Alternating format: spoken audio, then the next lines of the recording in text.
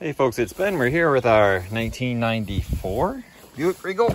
The customer states, it's my son, that the voltmeter isn't doing what it's supposed to do. And by that, I mean it's showing it's low, which means something might be up with the gauge, or something could actually be up with the alternator, tough to say.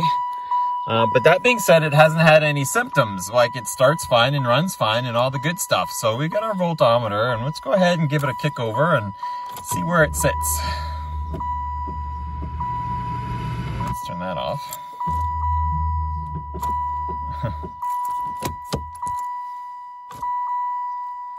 And right out of the gate it says, "I'm not starting for you, sucker." It's definitely dinging at me loud enough though, jeez. Nobody home. So we gotta see why the voltmeter should be active and it's showing under 8 volts. So my guess is the alternator might be a little dead.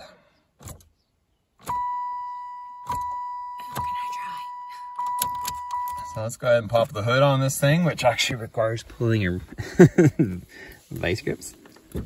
And let's measure the battery voltage.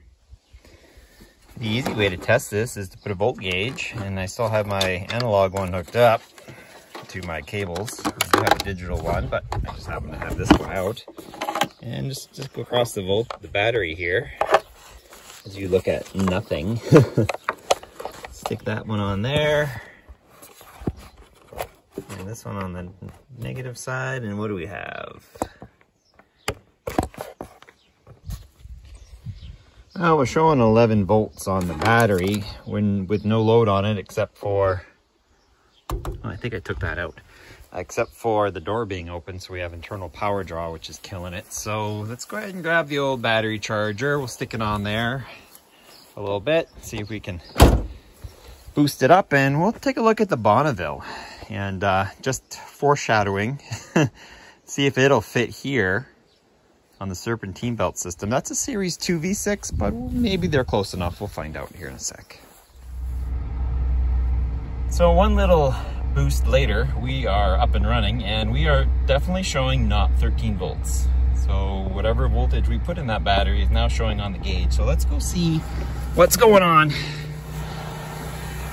outside here. I have camera monkeys. Hello, camera monkey.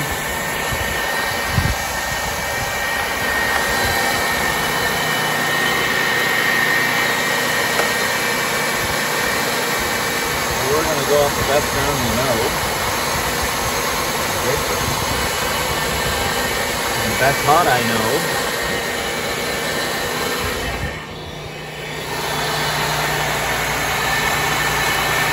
Right off the alternator.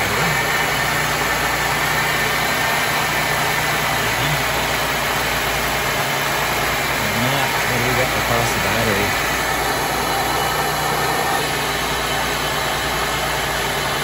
Now see, here we are showing a gauge issue because we are charging at, we're almost at 15 volts. We're at 14 volts coming off the alternator right now. So what's the gauge read right now, Duncan? See, it is putting out proper voltage.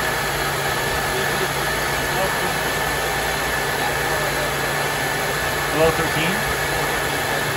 Yeah, see, it's got power.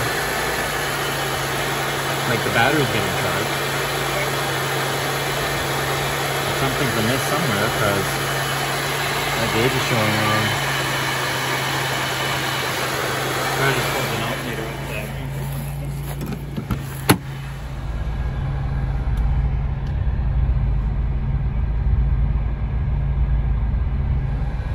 Hey. Wire, grab it. Is it cold? No. Oh. And when you wiggled it, the gauge went up to 13. Oh, did it? Yeah. So doing its ugly head again. That's a problem. Like, that's why I was like, hey, because I went in there and you did something and it went up to 13. So this power essentially is getting all the duplicates. Horn, ABS. The ABS lights on. Yeah.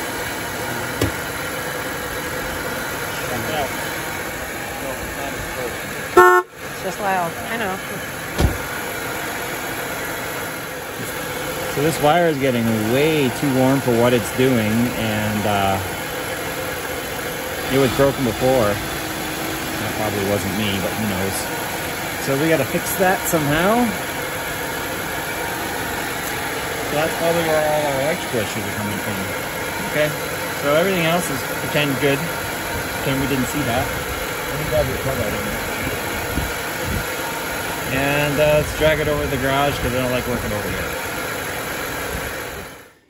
So we come back to our lovely little box here now. Earlier this winter time, to get this car on the road, it's usually attached with two little fake screws right here.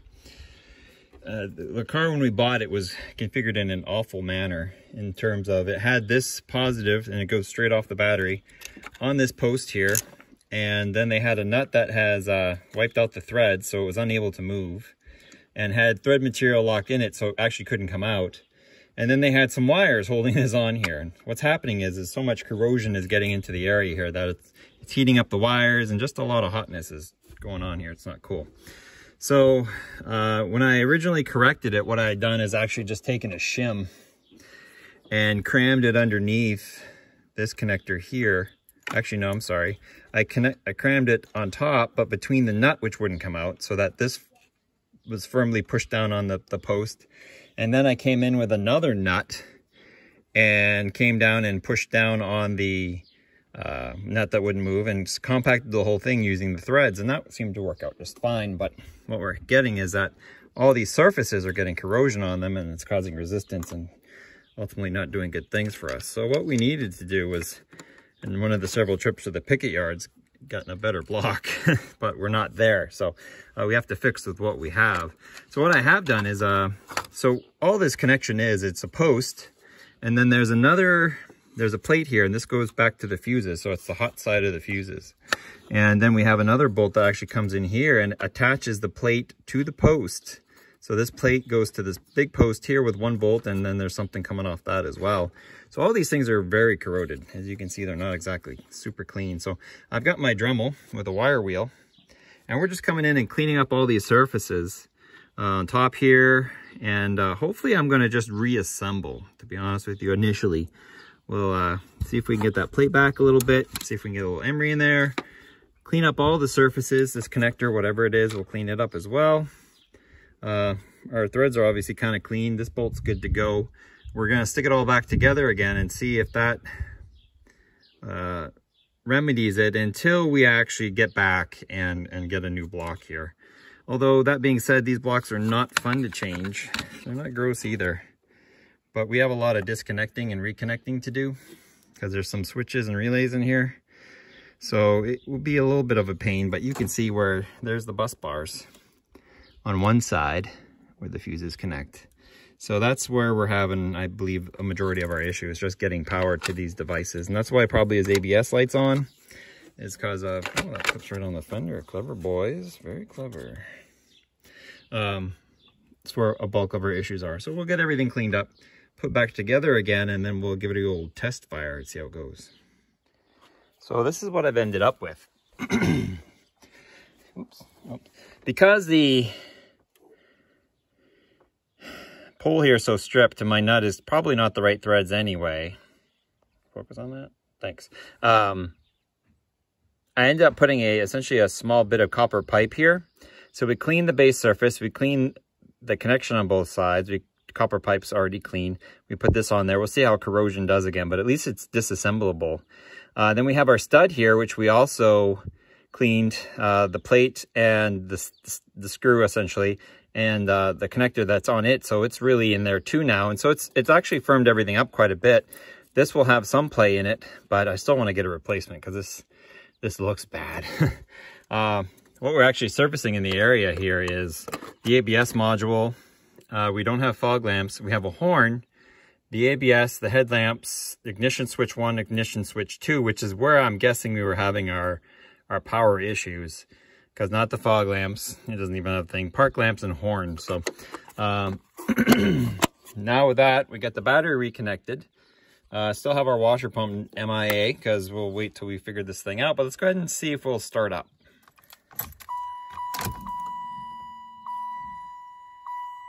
Lots of dinging again. Looking great on the voltage side. Better than when it was running. 3, 2, 1, contact.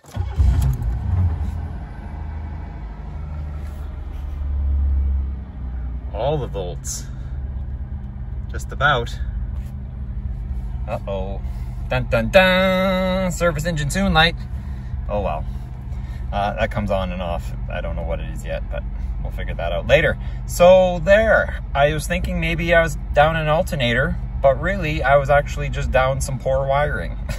So instead of wasting a half an hour swapping out an alternator and some bucks, I wasted 2 hours messing around getting this sorted out. But I'm very happy with this installation. It's much better than it was. I don't even need this piece of crap anymore. So we have a piece of copper pipe in there. That makes sense. So I'll throw the pump back on, which is actually laying around here somewhere, and put it back in the tank for the windshield washer fluid. And it just kind of lives here because that's where the battery is, and really that's the most important part of the whole mix. So if you guys have any questions or comments, leave them. Subscribe to my channel, Turbo 231. Here it is. Subscribe to Turbo 231 for more awesome videos on this Buick Regal and 94 with the Series 1 3.8, just like the awesome van over there. And we'll catch you next time.